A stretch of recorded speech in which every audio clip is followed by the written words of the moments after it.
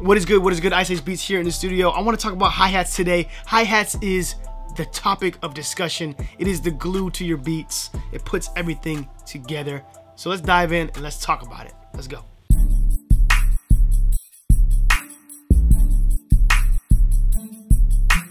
All right, so the first tip, I got the notes here on my iPad because I'm not here to play. Tip number one is adding rolls to your hi-hats, but making them intentional, all right? So we gotta make our hi-hat rolls intentional. All right, let's dive in, let's talk about that real quick. All right, so real simple, check out this beat I got right here. I'm gonna let you listen to it real quick.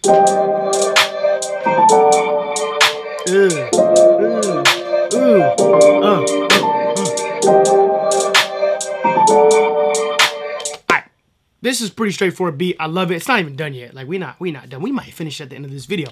But the key is adding the rolls and adding your hi-hats rolls in intentional spots. You don't want to just throw in rolls haphazardly just because it sounds cool. Oh, just throw them here, throw them here. The key is to roll them in before or after a snare hit, so or clap hit, right? So let's listen to this real quick. Goes right into the clap, right? So right? So we roll right in to where the clap would be right here, right? So we rolled right into that joint, right into the clap. All right, so that's tip number one. Be intentional with your rolls. Just be intentional with your hi-hats. Don't just be out here putting rolls everywhere just because it sounds good or you think it sounds good. Because the reality is it probably don't sound that good. It probably just sounds messy all over the place. It's hard for a listener or an artist or anybody that's another producer listening to the beat. It's hard for them to follow when there's too much going on. It's not intentional. It's just everywhere. All right, you feel me? So make it intentional. All right, be intentional. You also can throw in the roll towards the end. What I like to do, and this is kind of like a bonus little tip I'm going to throw in here as well. You can have it for free. It's all good. I like to kind of switch it up every 4 to 8 bars, usually 8, just to kind of make it a little more, keep it a little more repetitive, but also keep it interesting. So as you can tell, this pattern right here literally repeats over, right? This one right here, we literally can copy and paste it over. I'm trying to tell you, it's the same thing. Look. Boom! It's the same thing.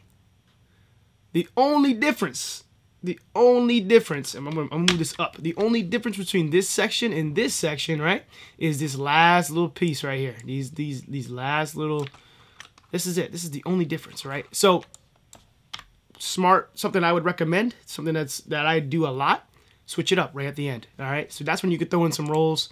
I did a digression. I don't even know what you call this. I did a roll like this. You know what I'm saying? I think it's 1/3 on the 1/3 timestamp. Yep, 1/3 timestamp. I did a roll, kind of, and then I did another one going down.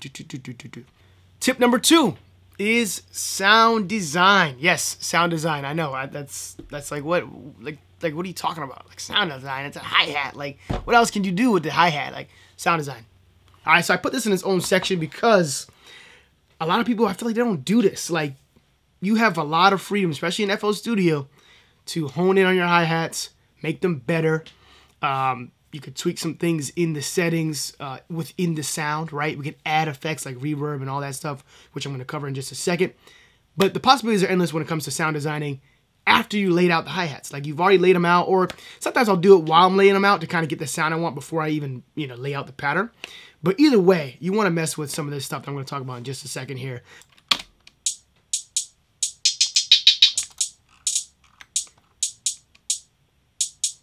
All right, so we got some. This sounds pretty good. I'm not gonna lie, but we can play with some stuff. All right, we can go into the actual settings of the hi-hat.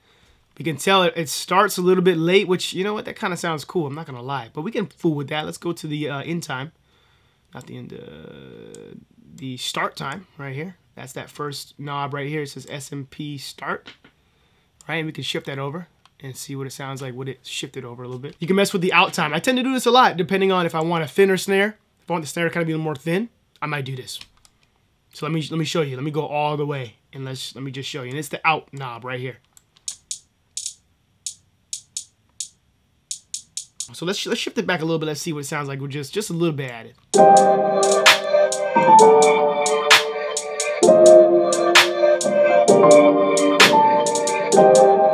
It don't sound too bad. I kind of like it just the way it is though.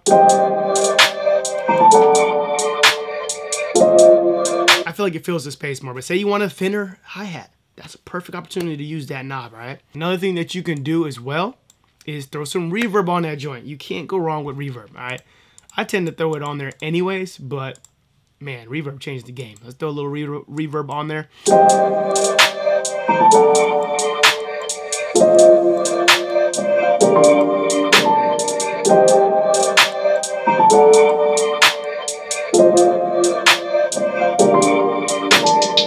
Honestly, even if you can't hear this, you can definitely feel it. And when you put the rest of this track together with the sounds and mixes, this will make or break your track. It really will. Like, it'll really be a difference. Like, you'll be like, whoa, like, whose man's is this? This is fire.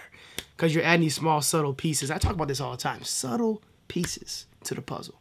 Another cool thing you can do as well is within the channel rack itself, we can mess with the velocity, we can mess with the panning. That's what we're gonna do right now. So I'm going to go to the bottom left, not bottom left, sorry. The bottom where it says control, I'm gonna right click, right? And you could just, you have the option to choose the pan, the velocity, the release, all that stuff, fine pitch, which is down here. And what we're gonna do, what I like to do is I like to pan left and right the rolls. So say this first roll right here, as you can tell, is right here. Maybe we go like this and just pan it to the left. Or that's to the right, I'm sorry, pan it to the right. So up is to the right. Right? And then maybe we go to this next one and we pan that to the left. Not all the way, not all the way. And we go like this, pan that one to the right. Then we do left and then right. Oops. So boom. We can mess with the panning. I mean, not the panning, I'm sorry, the velocity as well, which I like to do as well.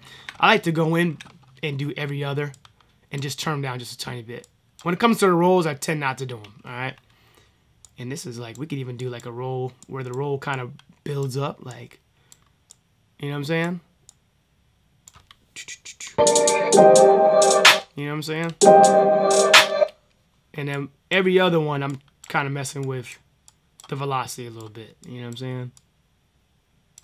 Every other one. When it comes to the rolls, though, we'll do like a you know, a rise to it. You know what I'm saying?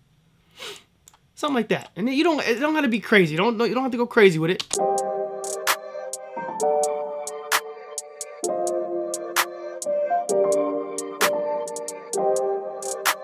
All right, tip number 3, the last and final tip. It is adding multiple hi-hats. Adding multiple hi-hats, okay?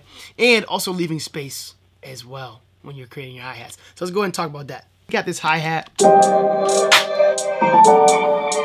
It's fire, right? I want to add another one, though. I want to add another one. Like, what? Add another one? Yeah, I want to add another one. All right, we're going to add another one. Typically, what I like to do is if the hi-hat has a lot of space, right, then we can add another hi-hat. So you add the hi-hat, you leave the space. Like, leave the space. If you're going to leave the space like this one right here,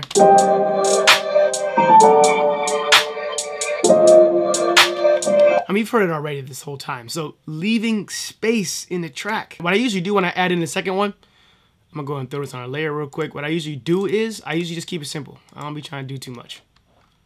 You know what I mean? That should be my middle name. Don't do too much. But anyways, just add 2. It's like just every 2 steps. Fill in each 2 steps. Call it a day.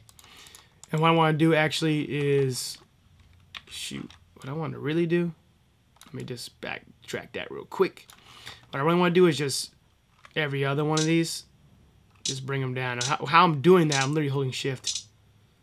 Hold alt, hover over the sound you want to bring down, just scroll down.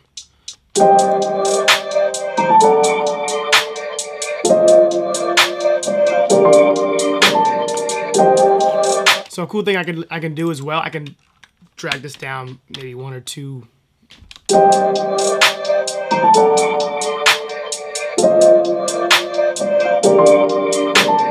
Yo, this is kind of fire. I'm not gonna lie. Now this effect could be, this same effect could also be implemented or emulated through a delay potentially, right? But you're always gonna get a different type of sound when you're actually layering another hi-hat, right? Or doing a delay or doing something different.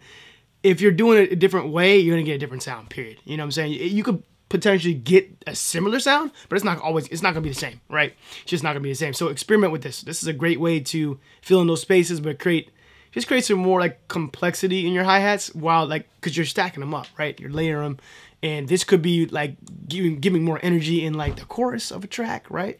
Or a certain part of the track, and then maybe you can take them out. Also, real quick, I want you to check out this hi-hat MIDI pack that I'm giving away. It's called Hats Off. Link is in the description. I got about 10 plus hi-hat MIDIs, as well as some cool bonuses as well that I tossed in here as well. So go check that out. Other than that, I will see you in the next one.